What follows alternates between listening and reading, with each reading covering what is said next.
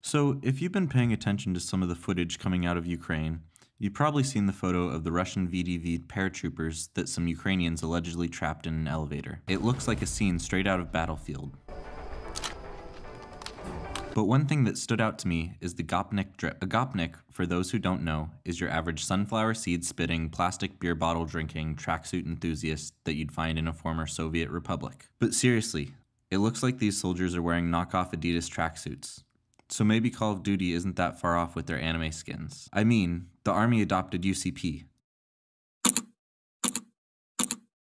So let's not pretend like we're not just one weeb away from this becoming the next multicam.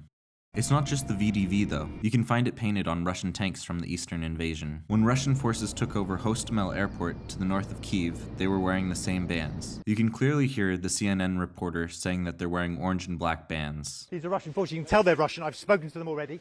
You can tell they're Russian. They've got that orange and black band to identify them as Russian forces. Even the Chechens coming into Kyiv are decked out with these orange and black 3-bar ribbons and patches. Now I know some of this audience might be on the younger side, so I wanted to take a moment to give you a sobering reminder. This is that same Chechen column 2 days later. A lot of people want to romanticize the Ukrainians and the foreign fighters going over there to help fend off the Russian invaders.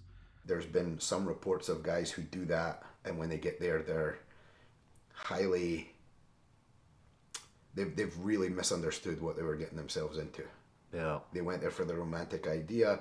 Maybe they're LARPers, maybe they're just, former whatever and just want to go help. But when they're there, they're seeing what it is and, hey, this is not what I thought I was signing up for. It's war.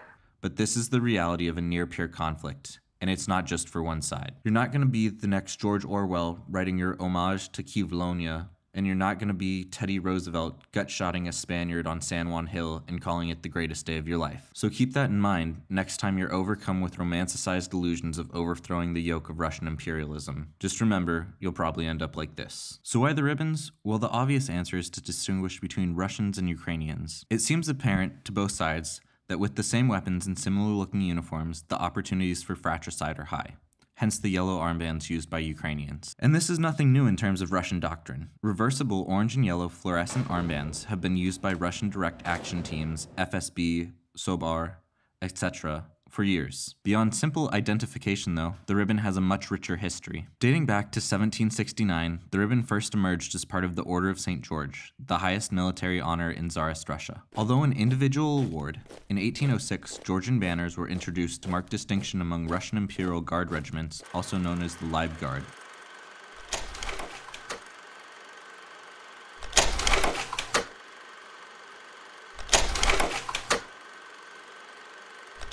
The orange and black colors are said to symbolize the fire and gunpowder of war, the death and resurrection of St. George, as well as the colors of the original Russian imperial coat of arms. However, there is an alternative theory that the colors are German in origin, having been drawn from the heraldry of the House of Ascania, the family which Catherine the Great came from. After the Bolshevik Revolution, the ribbon disappeared until the Second World War, when it was integrated into the newly established Guard units whose badges and banners sported the black and orange colors in a similar fashion to the old Imperial Guard. Later in the war, the ribbon was used as part of the Order of Glory, an award for bravery in the face of the enemy, which was only awarded to enlisted soldiers and junior officers. Most of these medals came out of World War II, but a few were also awarded for Soviet operations in support of the Korean War, the intervention in Hungary in 1956, and during border clashes with China in 1969. More notably though, the black and orange ribbon was part of the Medal for Victory over Germany, which was issued to almost all veterans who participated in the Eastern Front campaigns. From then on, the ribbon could occasionally be seen on postcards commemorating the war, but it wasn't a large part of the Soviet patriotic zeitgeist.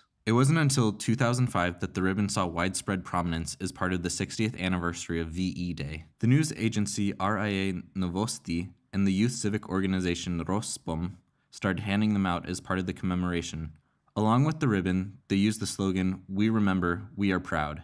Which means, somewhere out there, there's probably a Russian Toby Keith singing a version of Courtesy of the Red, White, and Blue. 'Cause we'll put a boot in your ass, it's an American way. See, they're not that different from you and me.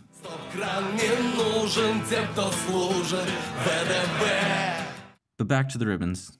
They served a similar function to the yellow ribbons in the United States after the invasion of Iraq. Some journalists have speculated that the small George ribbon was a response to the rise in prominence of the orange ribbons in Ukraine during the 2004 Orange Revolution. Man, I knew it would all come back around to Ukraine.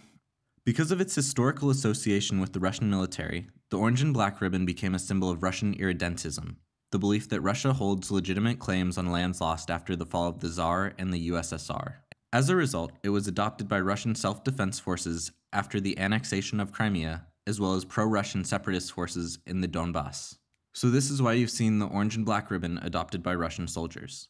Not because they're trying to channel their inner Sasha Ivanik from behind enemy lines, but because of its historic ties to Russian militarism and its use as a symbol of irredentist claims of the former Russian Empire. If you've made it this far, I'd like to talk to you for just a minute. I don't have a huge platform, but I was hoping that maybe I could use it for something good. I was thinking about doing a t-shirt sale to raise money for Ukrainians. Since my tax dollars are doing such a great job of sending lethal aid to Ukraine, I thought the Ukrainian Red Cross would be a great charity to raise money for. But if you have other suggestions, I'd be open to them. As far as the t-shirts go, have a look at my Pinterest vision board. I was thinking spring break 2022 Iraq invasion vibes meets surf skate. Maybe something like Mariupol Skate Shop or Odessa Surf Club. I don't really want to brand the channel on it, just make something cool folks might want to wear. They probably sell around 30 USD plus shipping, but let me know if that's too much and I'll see if I could bring it down. I probably need to sell around 30 to make it worthwhile, but ideally more like 50. And let me know if this is a bad idea. I get not wanting to participate in the identity culture of consumerism, so if the support isn't there for it, I'll scrap the idea and figure out another way to try and help. Second business item.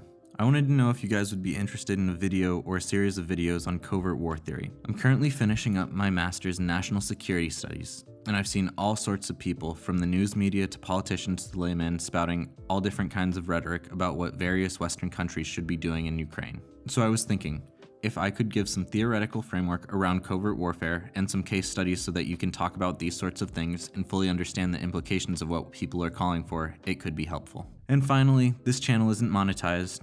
You didn't hear me slinging boner pills or telling you to play some mobile game.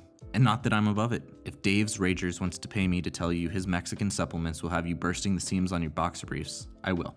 But until then, if you got any sort of value out of this, I'd really appreciate it if you do the usual YouTube stuff. Like, comment, subscribe, hit the bell, turn notifications on, all that jazz. Thanks for helping the channel grow. Have a good one.